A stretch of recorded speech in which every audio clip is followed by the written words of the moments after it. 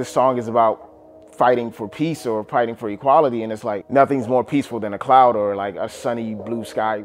My name is Hamid Segunmaru, and I was born in Lagos, Nigeria. I moved to the States when I was about 5. Currently, I am living in Los Angeles, California. I've always been interested in making film and drawing and painting. Being Nigerian, you're taught there's no money in art.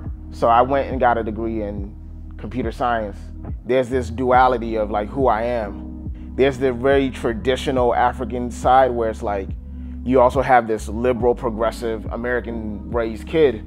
I met Nana back in like, I think 2019 or 2018. I think for this song that he wanted, the 10 and 2, it's like everything that happened last year, the emotion, the police brutality, all of that. Once we saw the location and they had the TV installation, it was like, oh, ding, ding, ding, that's an idea. Like, one of the things I wanted to do was to have Nana and Elton, who's also on the song, like in a black background where it's just like the main focus would just be them. Even placing Elton on like the blue sky background, the song is about fighting for peace or fighting for equality, and it's like nothing's more peaceful than a cloud or like a sunny blue sky. There's another scene where we had them, the backdrop was a tie-dye kind of backdrop. So I think those little accidental things make the whole video cool. The video of the little girl in the car driving, that was all Nana's idea.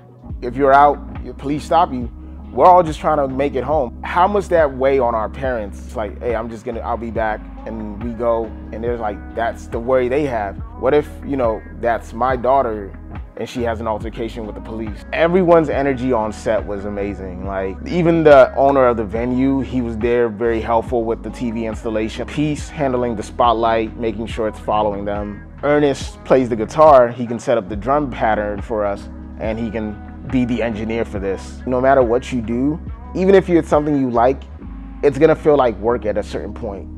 But when you're doing something with people and it's like fun, it doesn't feel like work. I don't know all the answers to directing and filmmaking, and I'm learning and they're learning. So I think when I listen to the songs or listen to something, certain songs just evoke emotion. How do I convey this? How do I get you to feel this thing?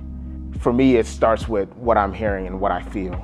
Even you may have an idea of what you're going for, but be receptive at least to take criticism. I like dark tones and warm colors. Like you get the warmth feeling from the video. One of the things I like doing in videos, at least when editing, is like just have the screen go black for a while. Not too long, but just long enough to be like, all right, and see where that plays in with the song as well.